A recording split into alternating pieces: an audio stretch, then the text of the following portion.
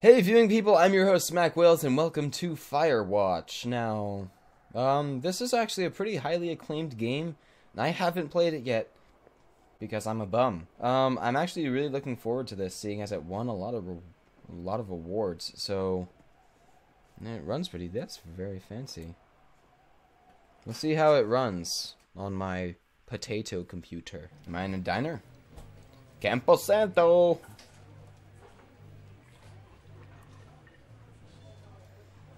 Panic Inc.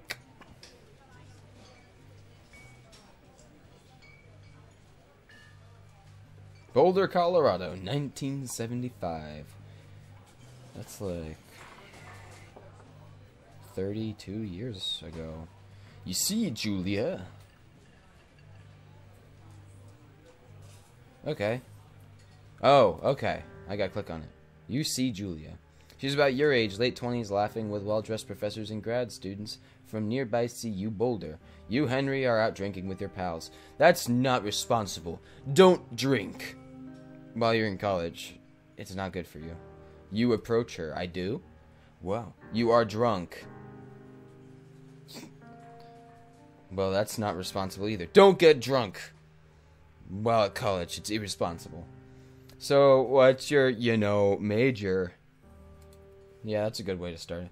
You slur the word major and it smells like Coors. You give an awkward smile. Evolutionary biology, she says. And I'm a professor. Cool, you reply. What's yours, she asks. She sniffs the air. Toxicology. What's that, a burn, you ask? She says, definitely. Worried she hurt your feelings, she asks you if you want to split a cheeseburger. 1 week later, you are Julia's boyfriend. Wow, that was fast. Wow. She makes quick decisions. Screen is black. Oh! Oh no, I'm gonna have to turn the graphics down. Actually, you know what? I don't think I do. This is just motion blur. Oh yeah, this is running fine. Is this my truck? Load gear. Ugh, stupid backpack. Ugh. Throw it in the back of my truck. You date for over a year. She drives you absolutely nuts. It's great. You move in. You share an apartment near the school with a view of the mountains. You two drink beers out on the deck. It's very irresponsible to move in with your girlfriend unless you're married. Could lead to problems. Don't do it. I don't know from experience. You drink beer just about anywhere because you're an alcoholic. Being an alcoholic is not good. Life is good. Sure, okay. Julia wants to get a dog. Great, I love dogs. There's a scruffy, undersized Beagle. Julia is in love. She wants to bring it with her to class. There's also an intimidating but gentle-eyed German Shepherd. But nothing bad could happen to Julia while walking this dog. It's bad, but I will cover that. I will cover that. I promise. It's a bad word.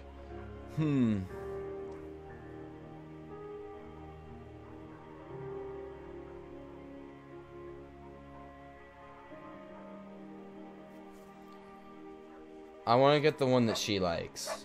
Bucket's a good dog, and a week later, you've totally forgotten about the other one. Julia loves him. You love him too. I love German Shepherds, but I want to get what she likes. 1979. It's been 4 years. You walk out on the deck. It's summer, 9:30 p.m., and the heat still radiates off the high desert. What do you think about kids? She asks. Kids? They're not very smart or good at much. I'm saying if you and I have some, a couple little idiots. That's mean. That would be pretty good. In that case, we should probably get married. Yeah, I would like that, you say. These kids are going to be screwed up enough. It's probably for the best that their parents are hitched. That's a very, that's not the right way to look at marriage. I gotta say. Marriage is a very important commitment. Oh, okay, now we're doing this. So I have very stubby fingers. There we go. Look at me. Look at me and my stupid little hands. Thoroughfare trailhead. No fireworks. Do not forget to check in. You're in their country. Learn to live with bears. I don't live with bears. Bears live with me. Thoroughfare trail is not recommended for inexperienced hikers. Little do you know, I'm the most experienced hiker there is. I am Chuck Norris with stubby fingers. Oh, okay, we're going dark. Alright. 1980. It's a Thursday night and Julia is 4 hours late. She doesn't call. You're worried and getting angrier by the minute. She walks in after you've gone to bed. She's not quite drunk, but she's clearly been having a fun time. You fight when she gets between the sheets. Ignore her. You don't touch each other all night. Well, that's good, because you're not married yet. The next day, you feel guilty for being so angry and ask her about her evening. She says it was great. You hold onto a tiny pill of resentment. You make some coffee and go to work. Julia still likes to draw. She draws up plants from her research. She draws all the places you go. She draws you. You pose and flex like He-Man. You look awesome. How's this, babe? I do look rather awesome, I must say.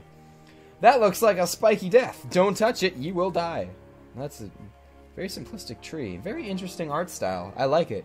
Kind of reminds me of Breath of the Wild, which I can actually play because I have a thing and I can do Nintendo stuff. So I want to do that sometime. I want to do Breath of the Wild series sometime. But stuff aside, Two Forks, fire lookout. Well, I'm the Firewatch man, I assume. Spacebar to climb over obstructions. Well, I would think so. Jumping over things that you... This almost looks like TF2 graphics. During the summers, you and Julia enjoy walking Bucket at night. There's a festival in town that brings in folks from faraway places. One of them tries to mug you with an... Oh no. Oh no! Bad word! Bucket gets kicked. Bad word, dog. Julia yells. She gets flustered and has trouble speaking when she is stressed. You confront the attacker. You beat his face in. Your arm gets cut up, but you beat the guy to a pulp. You don't feel very tough. You cry your eyes out before the cops show up. Julia asks to take a different path from that day forward. You say okay, you don't want to go that way either. From then on, you walk by the river. Very sorry for the bad words. 1984. Plans to have kids get waylaid by work. Oh no. Julia gets offered a job at Yale. Yale is in Connecticut, 2,000 miles away. It's a great job, associate department chair. She wants to move. You absolutely do not. Agree if she commutes back and forth. Convince her not to take the job. Those are both terrible choices. If she commutes back and forth, it's 2,000 miles away. It's in Connecticut. You're like where in like...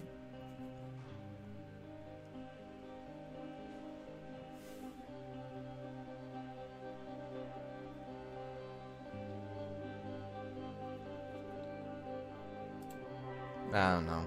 Tell her that this means you two won't have a family. She says that's bullcrap, but she's totally right. She asks if you're taking the job means you won't come with her. You say yes, again bullcrap, but she decides not to take it. Oh no. I'm a terrible person! Julia is asked to leave Boulder on paid leave after having an episode. She lost it on a colleague for borrowing books that were important to her research. She didn't remember she had happily loaned them to him just 2 days prior. She was found crying in the stairwell. You say that maybe you guys should talk to someone about it. You make macaroni and drink wine and try to forget. No! Confront the problem! After seeing multiple doctors and having many tests, they're worried that Julia might be suffering from early onset dementia. She's 40. Aww. That's sad. Pick up journal. Oh, He-Man! King Beef. Bucket is getting older. Julia comments that it's kind of nice because he gets in less trouble around the house. A week later, she goes back to the university. Julia's affliction gets worse. She can't remember things in class. Her research is in shambles. She drives her car to the next town over for no particular reason and has to be brought home by the police. She is devastated. She is sent home on permanent medical leave. Some days you get the Julia who calls you a dope and your unborn children little idiots. Other days you get a stranger. She pulls you into it. No, bad. After 5 minutes, she goes into a panic, believing her dad is at the door. You tell her family and they are crushed and begin to make trips to and from their home in Australia to visit her. They're in Australia? What? That means she has an Australian accent. That's cool. For a while, your friends come by with little things to brighten the day, but she gets worse. No making love. No, you gotta get married. You spend your days following Julia around the house. You count the seconds between the 2 weekly visits from Daniel, the nurse. He suggests that Julia could live somewhere else, somewhere with 24-hour care, a home. It sits with you for a couple months. I'm determined to take care of her myself.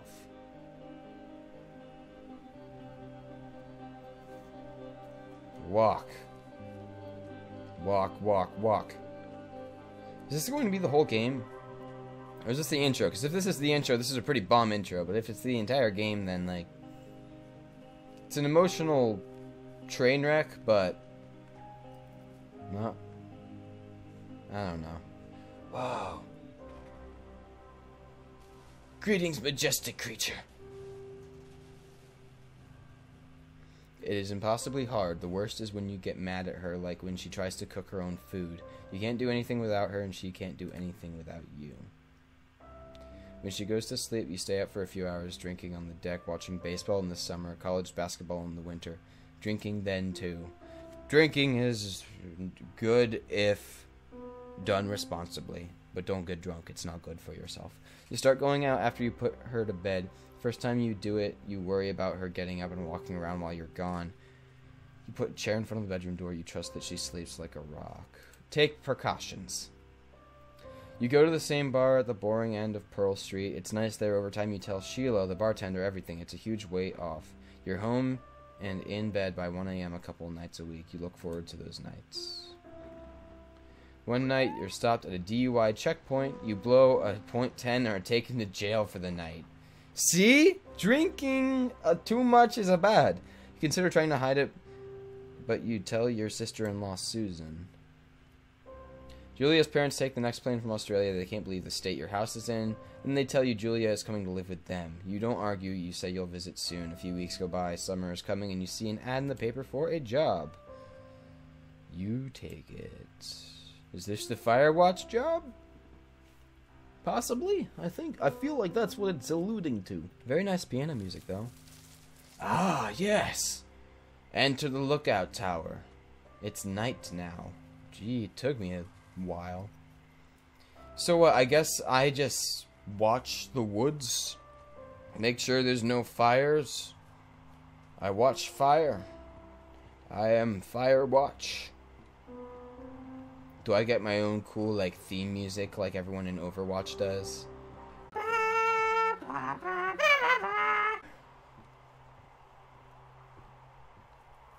Dude, this place is a wreck. Turn on the power. Oh, actually, this is rather cozy. Hello, Two Forks Tower. Hi.